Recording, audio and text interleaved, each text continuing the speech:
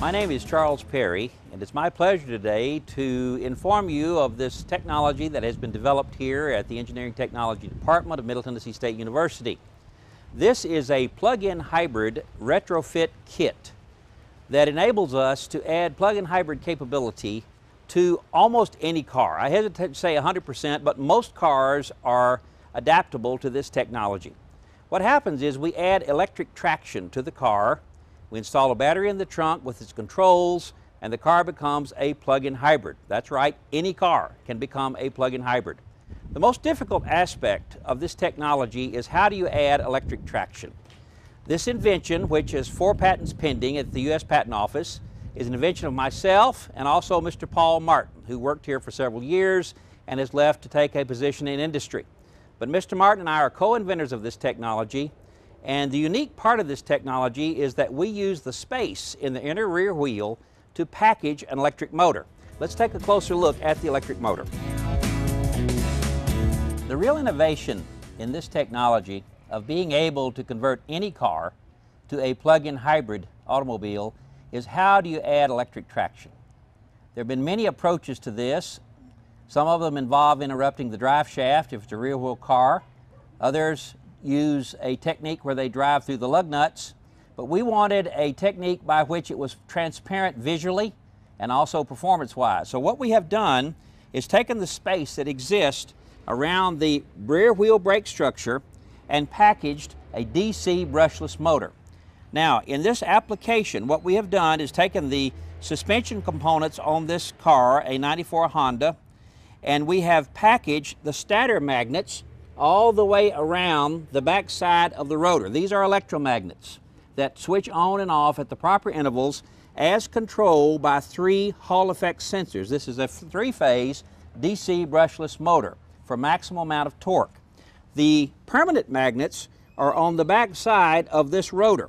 There's an array of permanent magnets, 40 permanent magnets on this rotor, and when the system is actuated, this turns into a DC brushless motor with 200 foot-pounds of torque. There's one on each side of the car. I'm going to have the motor turned on now so you can see how it rotates. Go ahead and turn it on.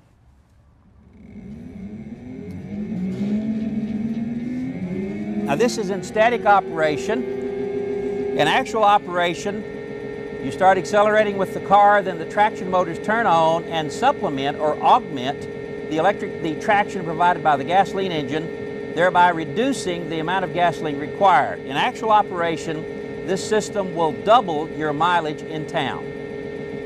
So you see and both sides are running, both sides are identical.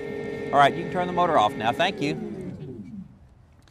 This technology is designed for around the town usage. There's a well-known statistic that on any given day in the United States, 80% of us drive 40 miles or less at 45 miles an hour or less. That is the market that this is designed to go for. Those of us who just drive around town.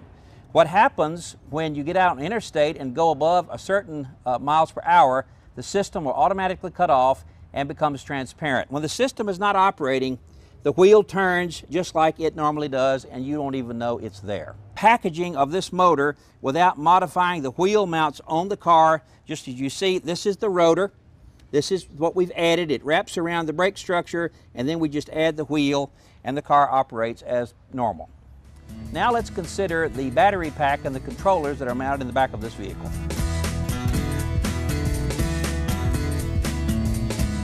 Like any plug-in hybrid, it requires a battery and a controller and an operating system to control it. In this application, we have a lithium iron phosphate battery here in the rear of this 94 Honda wagon that's rated for 80 volts and 100 amps. It supplies the power to each of the DC brushless traction motors that we discussed just a moment ago. This particular application, we use 2 DC brushless motor controllers mounted on the back of the battery pack. This particular system is larger than it needs to be because this is a research vehicle, and we designed it to get the data and operation, so we put a little larger battery than we really needed. In the actual operation, I mentioned it'll be about the size of a carry-on bag for an aircraft. So this control system turns the motors on and off automatically. We designed it specifically not to interact with the engine management system on the car. It operates independently. If you were to drive this car and you didn't know it had the plug-in hybrid system on it, it would be totally transparent. All you would notice is that when you take off, you may notice you don't have to press the accelerator quite as far because the electric traction comes on and augments the power needed to accelerate. That's the whole principle of how this works. Also augments the amount of traction you need to maintain velocity, say at 35 or 40 miles an hour. As I mentioned earlier, in hybrid mode, which we have proved with this laboratory prototype, it doubles the mileage while you're in hybrid mode. So this is all off-the-shelf components. There's really no great innovation in the battery or the controllers. These are off-the-shelf components. As I mentioned earlier, the innovation that is patented is how we add the electric traction.